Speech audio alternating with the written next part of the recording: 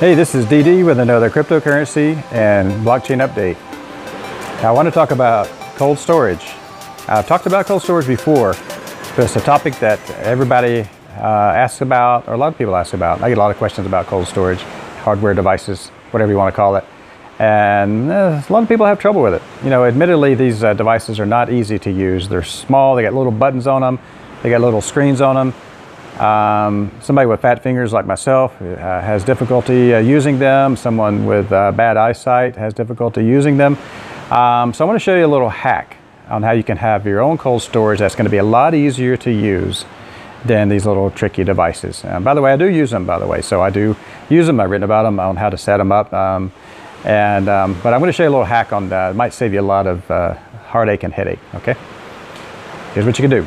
You can, it's going to cost you a few $100s, but you go to the computer store, you buy a brand new $200 or $300 computer, bare bones computer, okay?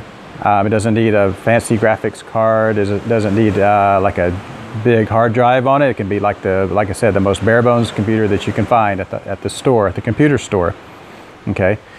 Bring it home. What you do is you download the Exodus wallet, which is exodus.io, or the Atomic wallet, which is atomicwallet.io, okay? Download one or the other, or download them both. I use them both. I think they are fantastic wallets. I've been using the Exodus wallet for 3 years, and the Atomic wallet for a year and a half. I like them both. They're both fantastic, and they both have their own little niches.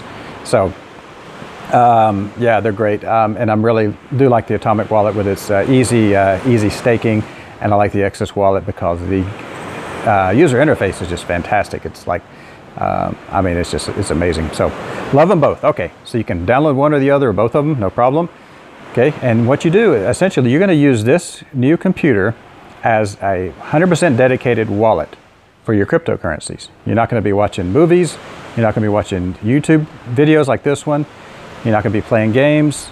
You're definitely not going to be downloading attachments onto the computer. Nothing like that. It's only going to be for your crypto. Okay, so this is really this is a hack on how you can turn a hot wallet, which is Exodus and Atomic are considered hot wallets because they're connected to the internet. This is how you can turn a hot wallet into a cold wallet, essentially.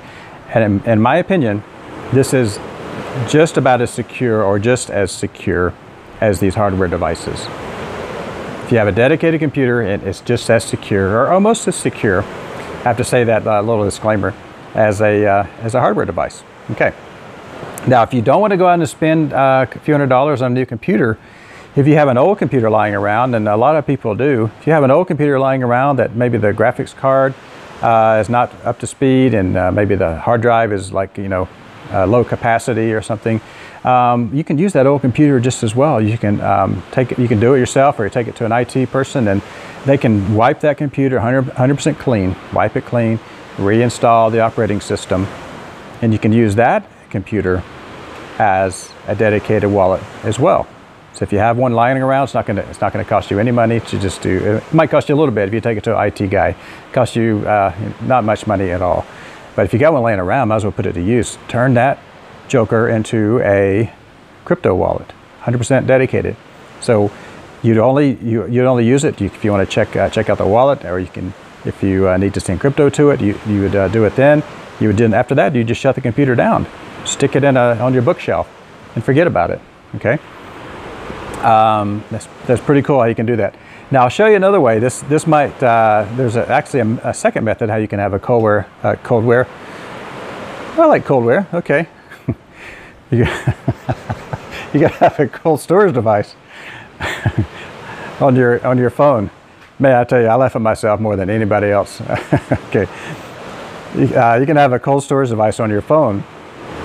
I'll give you an example. Okay, I'm a big Theta person. I think Theta project is like excellent. Going to be one of the top cryptos. I think Theta is going to be a top 10 crypto.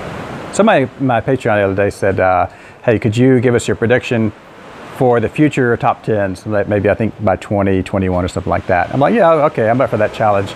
That's going to be deadly though, because this could be there's no way anybody's going to predict the top 10 cryptocurrencies for next year, but I'll give it a shot. If I get 2 or 3 or 4 or 5 right, if I get 5 right, that's pretty darn good. But I think a lot of these cryptos are going to shift around a little bit. Anyways, another video, another time for that one. Okay, so back to Theta. Okay, so Theta, you're going to, for example, Theta has a dedicated wallet for their tokens. It holds the Theta token and it holds Theta Fuel, T-Fuel. Okay, so you go to, in this example, you go to the app or Play Store. You download that wallet, the Theta wallet, the official one, okay, and onto your mobile device. You send one Theta to it, okay. Now let me back up a little bit. Once you download the wallet onto your device, you're going to set it up properly. You're going to put a password in there, or a PIN code actually, and it's going to have you write down those 12 words that you're probably familiar with, the 12-word seed phrase. You write them down on a piece of paper. Don't snap a photo of it. Don't email it to yourself or anybody else. Digital images and copies have a tendency to leak out, okay? Just keep it on a piece of paper and keep it safe. Okay, write those 12 words down. Send one Theta to that wallet in this example.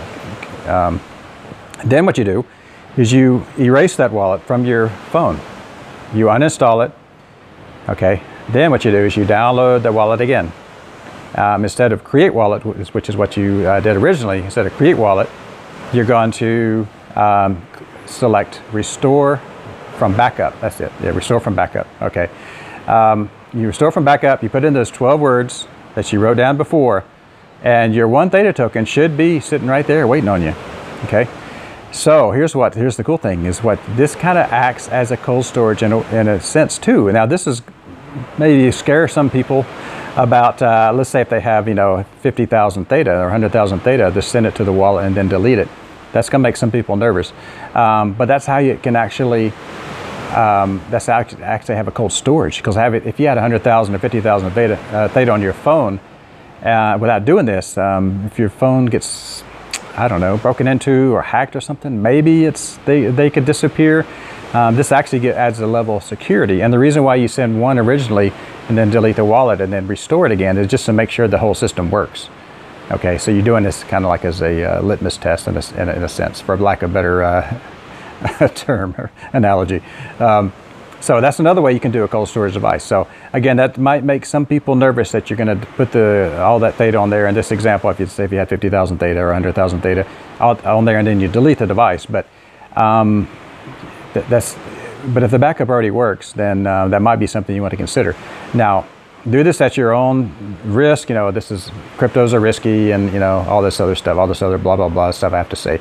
But just consider that. Consider doing that as kind of like a poor man's cold storage device. So I personally like the method number one, having a dedicated computer just for cryptocurrencies, just for your wallet. I really, really like that. And this is what I've been teaching my students for the last few years about how to have a quote-unquote poor man's cold storage device. And that's not even the right word, though. It's not about necessarily saving money. It's about having something that's actually more user-friendly than these tiny little devices that are really, really, really hard to manipulate and control. I do get a lot of questions and a lot of concerns. Not concerns. I get a lot of questions about this and that for these hardware devices, because a lot of people have trouble with them. Let's just admit it, and they can be intimidating to set up and operate as well. Let's just admit that as well too. So, all right, this is DD's. That's my hack for the day, cold storage hack. Consider that, and I think you'll do okay with that. I mean, this is I want, we're not going to make any money if our cryptos get hacked or stolen or whatever. Obviously not. So I just want to give you another option on how you can securely store these cryptocurrencies. And yeah, I like method number one, and I've actually used method number two before too. So they both work beautifully. So just consider both. And if you don't like any of these methods, just go and get a hardware device. So there's two major players, as you probably know. They're both great. I prefer one over the other for several reasons, but that's another story. That's in my Patreon. So anyways, all this is in my Patreon. A lot of this stuff is. Actually, this is new news, so I'm sharing it with you guys. And I just wanted, I'm getting so much mail about this security thing. It is basically people's number one concern. There's another big concern too. I'll make another video about another big concern in a future update. So, all right, so there's a little teaser for the next video. So, all right, this is DD. I'll see you in the next video. Give this video a like, share it with your group, and follow me on this channel and hit that bell for notifications. I would really appreciate it. Thanks a lot. Take care.